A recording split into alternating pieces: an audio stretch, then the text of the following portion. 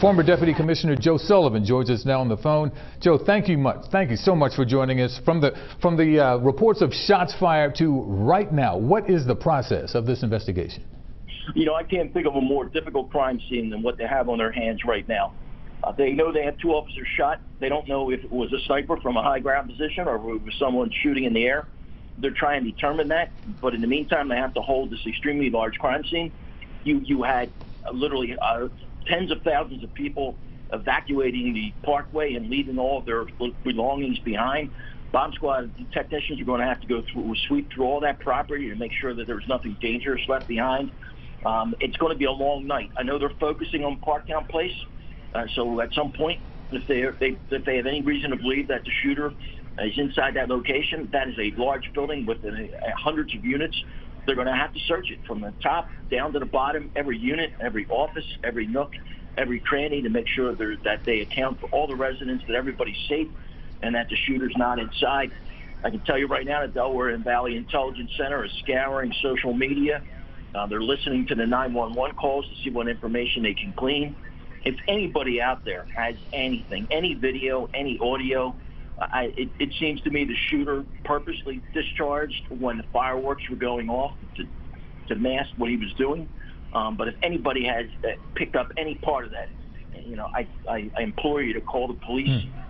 One thing I know is that their partners from the ATF and the FBI are probably already on scene. They're going to help with this process, help with the recovery of ballistics and the analysis. This is just very disturbing for our city. This is a great day in our city. It's a night we can always be proud of, and now It's been marred. Very disturbing indeed. Joe, I've always wondered, how do you train for something like this? We hear the stories all the time, but when it happens and you have to go into action, how difficult is it to train for something like this? Well, you know, you can only train so far. It goes to the dedication of the men and women that choose this profession, and that includes our firefighters that are out there, and they're unarmed, but they're out there side by side with us when something like this happens. But all Philadelphia police officers go through active shooter training, and that's given by our SWAT unit, our experts, and it brings real validity to the training, and our officers enjoy the training, but it's also very serious, so that when something like this happens, the reaction is instinctive, and that's what separates police officers, that they run towards the gunshots and not away from them. But tonight had to be just an incredibly upsetting a situation for both police and civilians, because you don't know where they're coming from. You can't tell. You just know that you have to get away. You have children. We have families now that are separated from their children, and we're trying to do unification.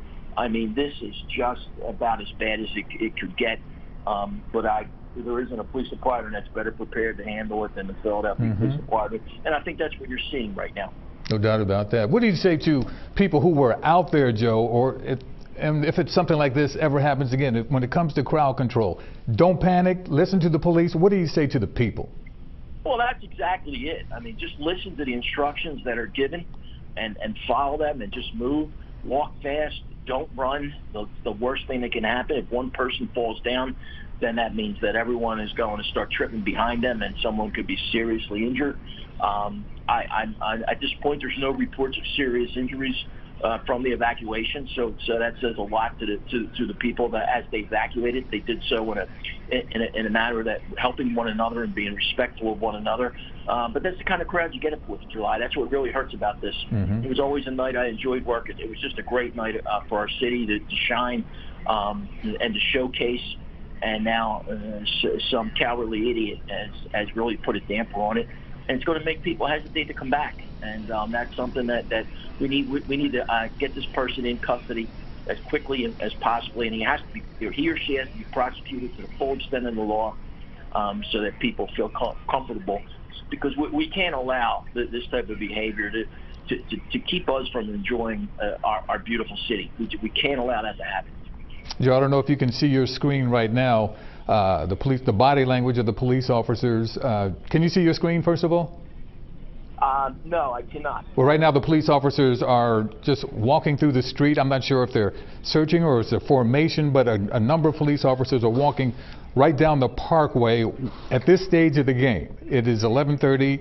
This happened a little while ago. What are they continuing to do right now? I'm trying to decipher the body language that I'm looking at. Well, I mean, yeah, obviously officers have been organized in a line to walk down the Parkway, make sure that there are no victims, that we're not, it gets dark in the middle of the Parkway during the event due to the foliage. So they want to make sure that there are no persons that were left behind that might be injured. They want to make sure there's no dangerous items that were left behind, any obvious pieces of evidence. That's the type of thing that they're doing right now to make sure that this is a unbelievably huge crime scene. So they're locking it down. They're making sure that nobody is within the crime scene, and there's no one that needs help from the police. And if anything that could be considered evidence, they're going to stop. They're going to mark it and notify detectives of its location. But I mean, this is going to take. This could take days to process. This crime scene. It's going to be wild. Joe Sullivan, we always appreciate your insight and your expertise. Thank you so much for joining us tonight. Once again, the two officers, we understand, will be okay. Joe Sullivan, thank you so much.